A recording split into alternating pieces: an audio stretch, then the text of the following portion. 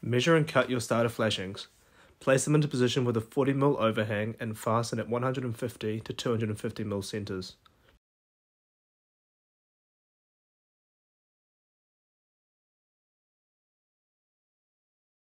Begin laying tiles at your bottommost starter flashing.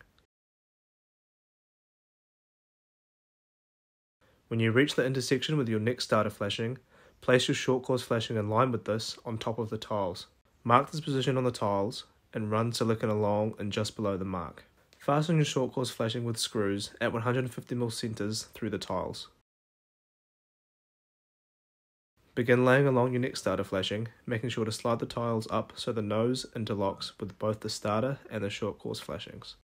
Here is the final product, showing the transition between two roof planes. The barge channels and covers have been left off these demonstration faces for greater visibility.